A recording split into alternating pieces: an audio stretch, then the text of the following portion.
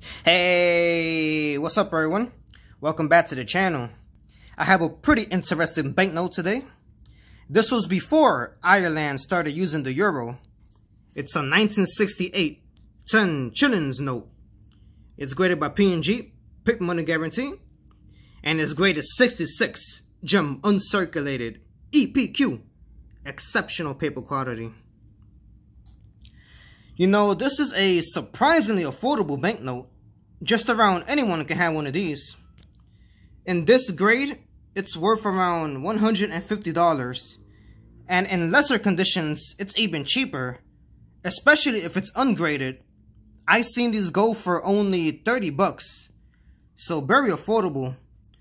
For those of you who are on a budget, you should really consider picking up one of these. It's really cool to have. So let's take a closer look. I really like the colors. Orange. It kind of reminds me of large size United States notes. You know, the gold certificates. Because of the color.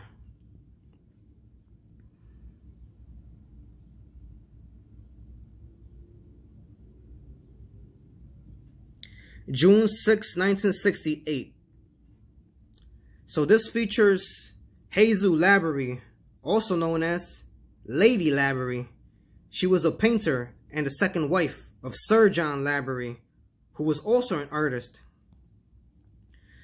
She was pretty much considered the symbol of Ireland, at least during that time. Basically, she was the female embodiment of Mother Ireland. Her face was on so many Irish banknotes since the 1920s. And one interesting fact is that technically she wasn't even Irish. Well, her family was, but she was born in Chicago, so she's actually American. But yet Ireland still decided to use her face on their banknotes. So that's pretty cool.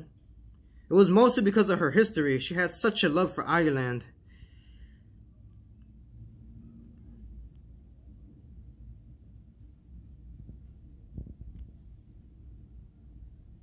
Let's take a look at the back. So this is the back. Check this out. It looks really nice. So this is supposed to be a mask. The mask of a river god, to be exact.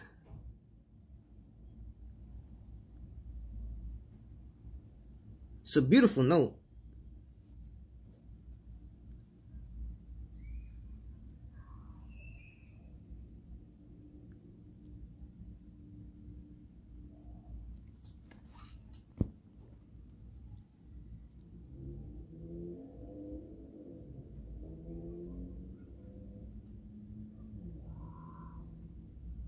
So that's pretty much it for today. Thanks a lot for watching. Happy Friday, guys. I hope you guys enjoy your weekend. And stay tuned for my next money videos. And I'll see you next time. Peace out.